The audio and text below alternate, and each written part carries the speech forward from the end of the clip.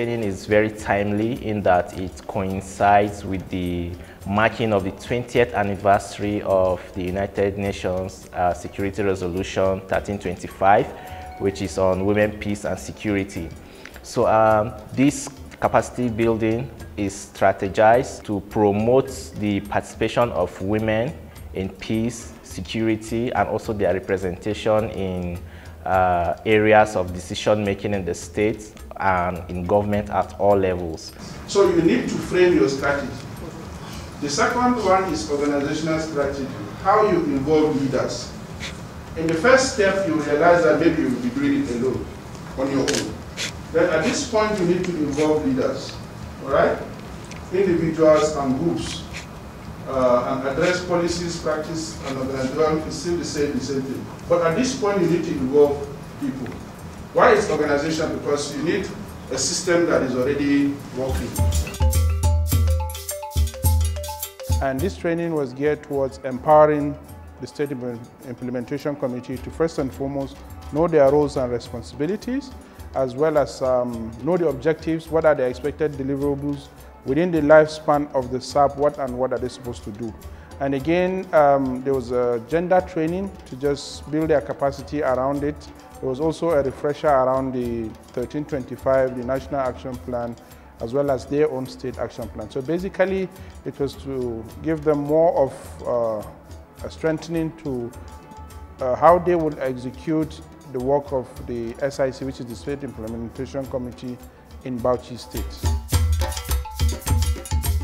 The entire process, I think I would say, is unique because this is the first international project that so much concern on people living with disability, especially women, because the UN women keep on emphasizing, even during the capacity building, that people should always put at their back of the mind that people with disability do exist, and they also have needs. During conflicts, they need to be their first priority.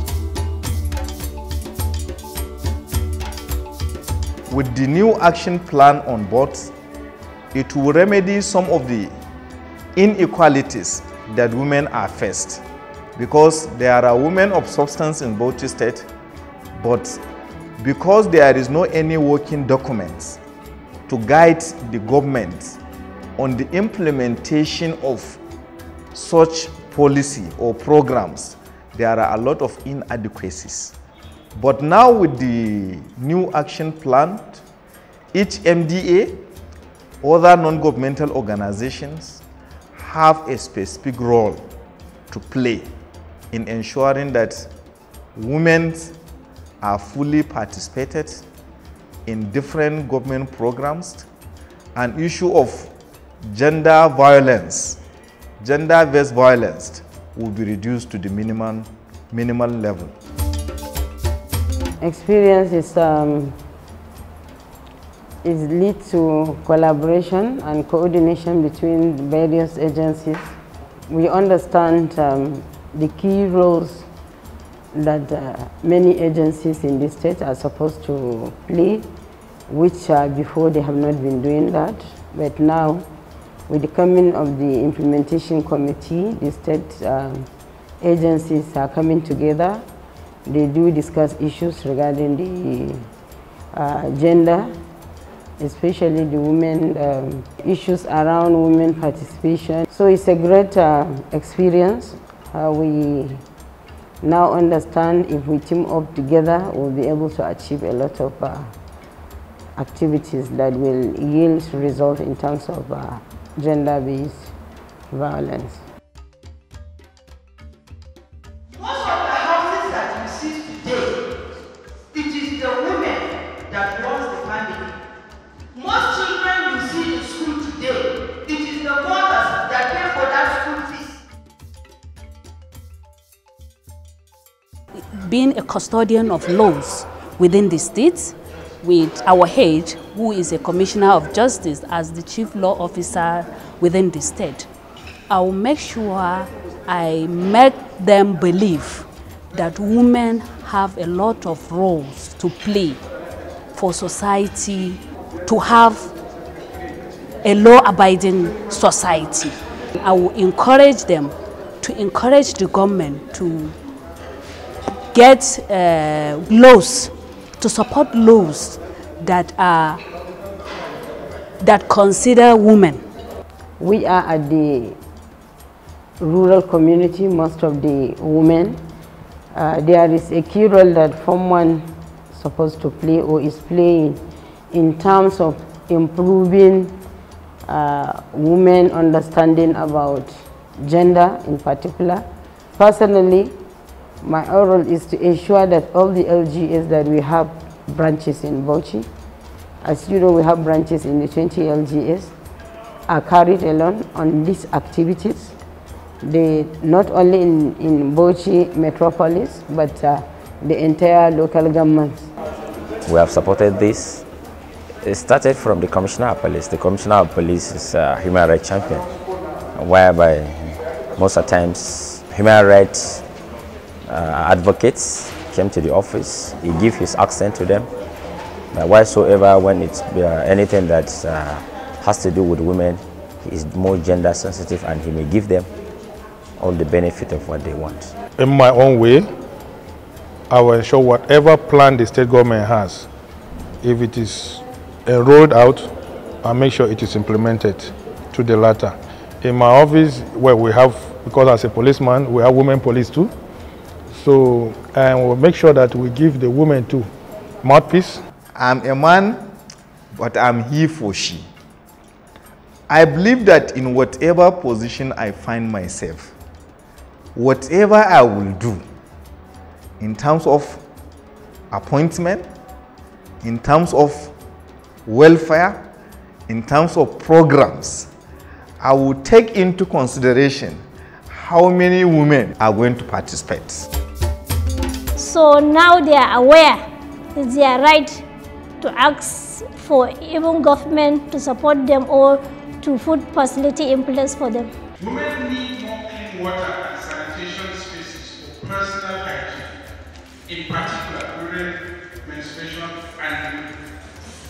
Women are more vulnerable to harassment or violence when collecting water, using shared toilets, or practicing open defecation.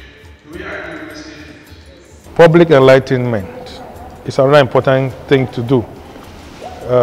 All the various agencies in the state, Ministry of Women Affairs, National Orientation Agency, and similar agencies should come out and enlighten people on this radio, television, come out, pamphlets, educate the public, let them know what this action plan is all about.